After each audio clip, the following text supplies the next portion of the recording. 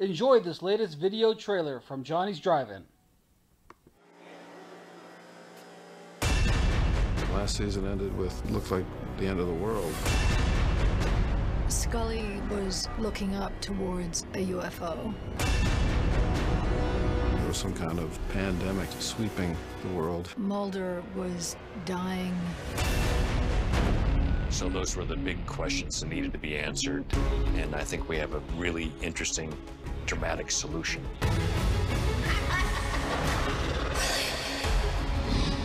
Langley? One of the best things about doing the X-Files is it allows you to do so many different things. It allows you to tell good dramatic stories, funny stories, poignant stories, and scary stories. Could be the end of the world, and then we could be doing a Darren Morgan episode. Mulder, I've been trying your cell all day. Was out squatching, Bigfoot hunting, had my phone turned off. We're doing 10 this year as opposed to 6 the last time, and I think doing 6 was difficult because we had to reintroduce characters. It feels more like quintessential X-Files this season. We're better set up to get back to the partnership and the banter that comes with that. If you eliminate the impossible, whatever is remaining, even if improbable, must be the truth. No sugar, sure allowed. People ask me, why is the X-Files successful? I think it's a simple answer of David and Gillian's chemistry is ridiculous. Why do you operate so well with your hands cuffed behind your back? As if you didn't know. I spent a lot of time standing across from them in scenes, and it's a treat to be able to do that again. Obviously, we have years and years of working together, so there's a lot of history. That's kind of what you use as an actor. If you don't have a history, you have to make one up. The truth still lies in the X-Files, Mulder. Both of us have the luxury with one another of not having to do that. When I look at her on screen, it's like I'm looking at an old friend, and that works. You still got some scoot in your boot. Let's boot you out of here.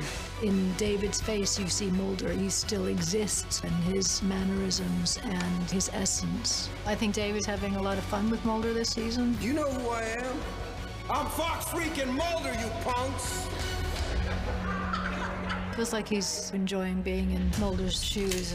The juxtaposition between Mulder's belief and Scully's skepticism, it's not as black and white as it used to be, but she always is going to come back to science. I have to find our son, Mulder. You need him. And I need you.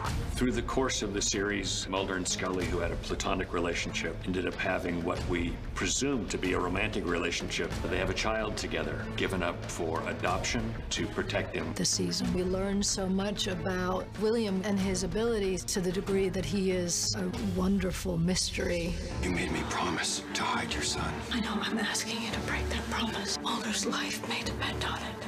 There's a character, Jeffrey Spender, the son of the cigarette-smoking man, the villain in our series. And that would make him Mulder's half-brother, because it is believed that Mulder is also the son of the cigarette-smoking man. We learned some interesting things this season about the cigarette-smoking man, and I think those will be shocking. Mulder will be coming for me. If he finds me, he'll kill me. But we are not to be found. This show has always had a deep state feel that people are talking about all the time now. You know, that there's kind of an ongoing government within the government. You don't understand what's about to happen.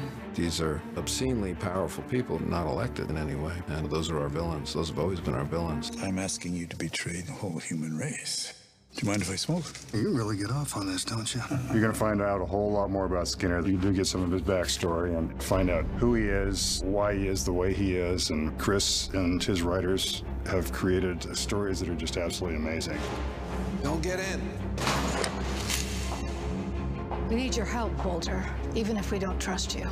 How did we get here? There's definitely a hiccup in the relationship between Mulder, Scully, and Skinner, and whether or not that is resolved is to be seen. We're not asking for you to get us out of this, but we do expect your help. We need to see the X-Files. They want to save humanity. You want to see blood in the streets.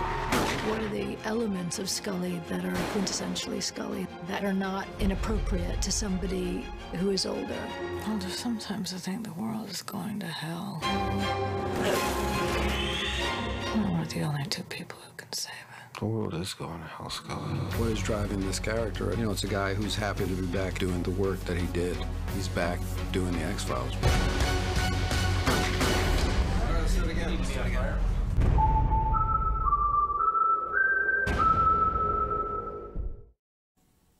Please like and subscribe to Johnny's Drive-In Entertainment News.